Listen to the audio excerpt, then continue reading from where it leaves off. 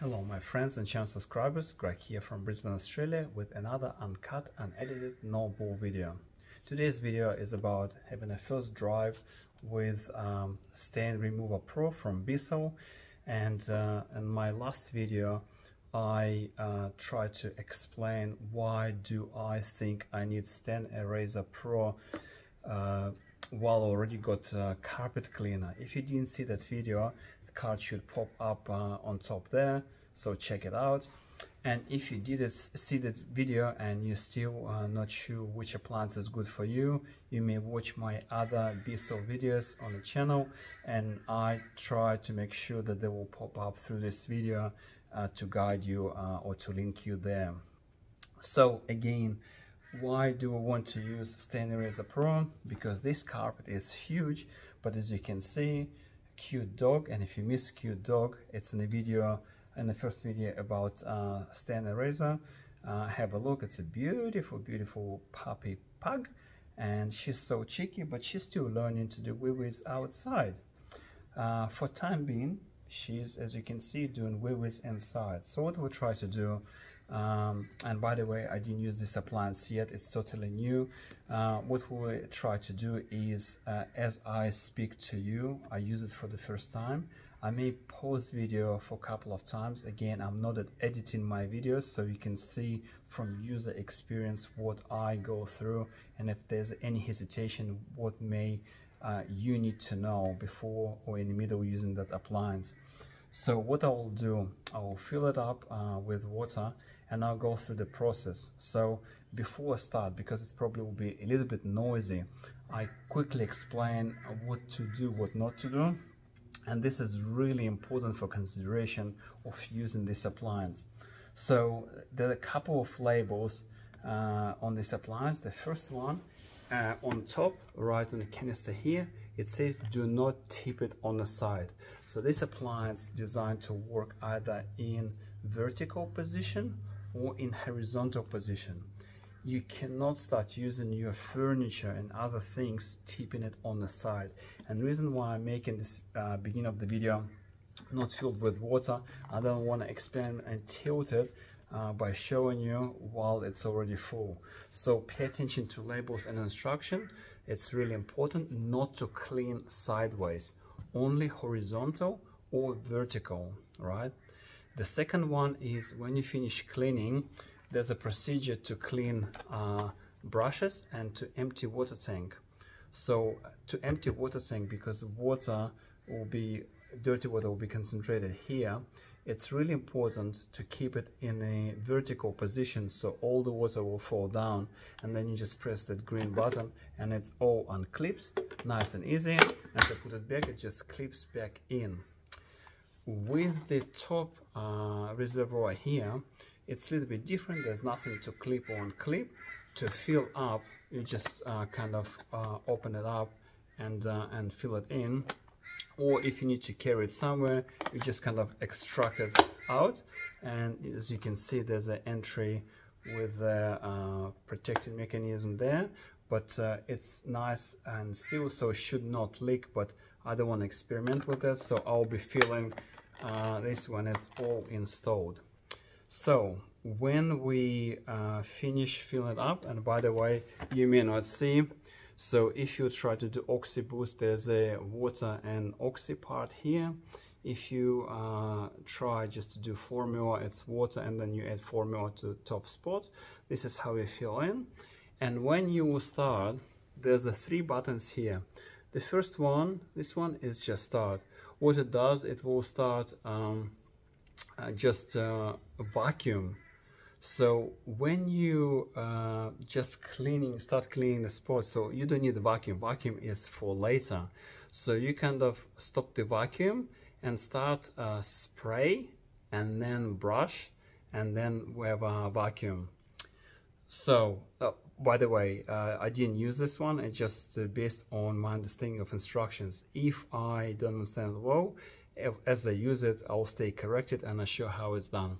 The second one is, remember, you've got brush. So when we're brushing, it should go firmly on the floor, and when we're vacuuming, it needs to be tilted a little bit up. And the reason is that because the vacuum part is actually on top here. So when we're brushing, it should be flat, parallel to the floor. And we tip it a little bit so the vacuum bit will vacuum that water. So the process is, there's no magic, it will still remain slightly wet or damp when you finish. So the process is, identify the stain, so for example this one, then apply water, spray it with water from the reservoir, pressing the top button, then deploy the brush to brush it through with a vacuum. So you brush it through, so it should kind of flick everything up, and then you tilt it and vacuum it in, and then everything will be vacuumed in that reservoir that you empty. So the idea is, you're not like, you know, if you would wipe with cloths, you're not rubbing it in, you're actually flicking it out, you're deodorizing it, you're debacterializing it, and then you collect the dirt with you. So there's nothing really magical about this appliance. It's just a number of functions together as brushing, spraying and vacuuming, and it's wireless and it's easy to use. So I'll pause video briefly, I bring all my concentrates, I put water first and then concentrates, and then we'll start cleaning straight away. So I'm not editing this video, it's just pausing so I can get those chemicals in. Okay, so what I did, I fill up with water as you can see here, in endeavor to put Oxy Boost to the other point, and then when I say formula on top here, I'll put formula to the top, and when we're done, we'll start cleaning this particular stain. So just be with me. We start with Oxy first. All right, it is sealed.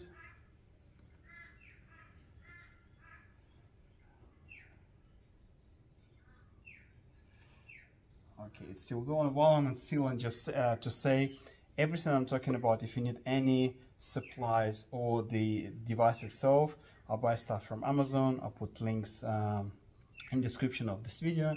Check this out. You don't have to buy there. It's just me. I do easy click and not click and collect, but click and they send it next day to me. So I'm the guy that doesn't like going to local shops and fight for parking.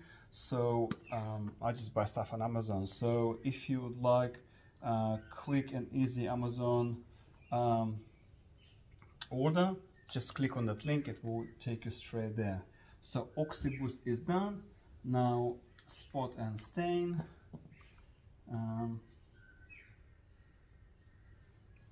Oh, this sealing is really well. What I'll do, I'll quickly stop the video and cut it up with a knife, because it's almost impossible to peel with the nails. One would think it will be a little tongue to peel it, but no. I'll be back in a second. Alright, I'm back. So I just cut top from there with knife, and again adding that formula to the mark there's on top there. Okay, it's all good. So what I put in is a bit of Oxy Boost, so it oxidizes stain a little bit and relaxes, and then spot clean, that's the chemicals that help to clean and debacterialize it. So this aside, now what I expect to happen, it will be a little bit of noise, so I'll stop probably talking and focus on the stain. I'll start the appliance and I put spray on, which is middle button, and then I rub it with the brush, which is that button, and then use the vacuum to suck it back in. So if it's what I expect, it's what it's gonna be. If not, I'll report to you straight after doing this. So let's start and have a look what will happen. Sorry about noise. Appliance is not as too noisy, but still it makes noise because there's a vacuum and brush movement. So as you can see, when you I'll start from beginning. So when you start appliance, it deploys brush straight away. There's no need to use a brush until the patch is actually wet. So what we need to do when you start, stop the brush and then use the spray first. So we're starting it. As you can see, brush started. We will stop that and use spray. Okay, I'll spray the stain.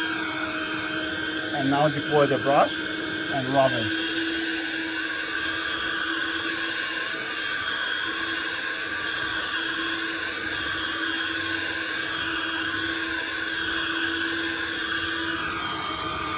more. And rub more.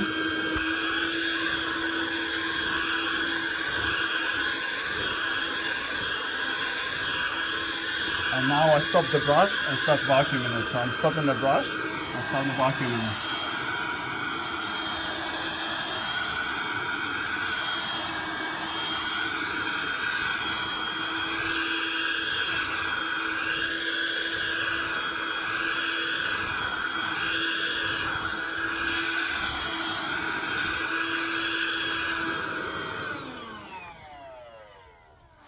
Alright, so you may think that it's not dirty, but that's what come out of the carpet, so that's what I expected. It's not dirty per se, but because of it's a dog wee, it may have some bacteria that you don't want on the carpet, so it's just an experiment what to do.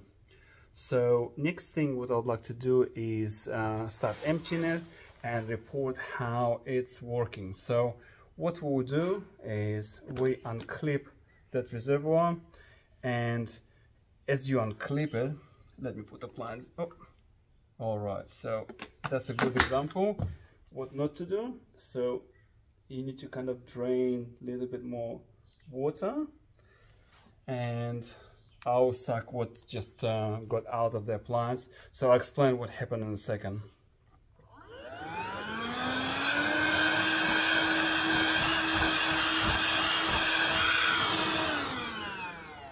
All right, so when appliance stop working, there's a water accumulates there, and as I remove reservoir, there's a water accumulates there. As you remove reservoir, it's got out, so I needed to tip it down to get it out, and now I'm ready to open it. So I open it, so that's dirty water that left in there, so just try to park appliance here. All right. So to empty dirty water, there's a nice rubber, it's rubber seal. You peel it out and you empty it. Done. Because we didn't use much of the brush, there's no need to clean brush, but I'll come back and I'll show you. Actually, I'll do it now. I'll put reservoir back in. Nice and easy.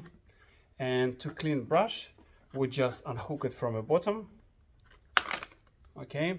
The cover comes out, and then we'll pull the brush, and you either, if you got pet hair, you kind of clean it around, and if you don't have pet hair, just you may wash it under water and check compartment here. There's nothing stuck inside, and that's the end of cleaning.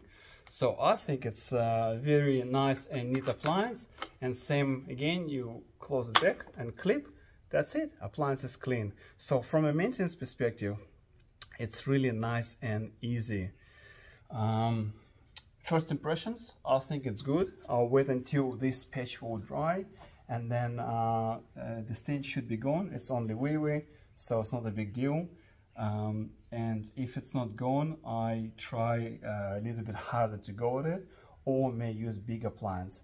And if it's not good, I'll create another video to report if I think the device is not working as advertised, but I don't think it will be any problem because of the brush scrubbing effect and solution that was sprayed. That's the first, I guess, go for this appliance.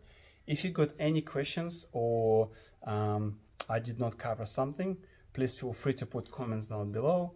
Again, if you like this video or any other videos of my channel, as a token of appreciation, please subscribe, I like this video, and it will help me to create any further videos in the future. Thank you so much for watching. Greg from Brisbane, Australia. Until next time.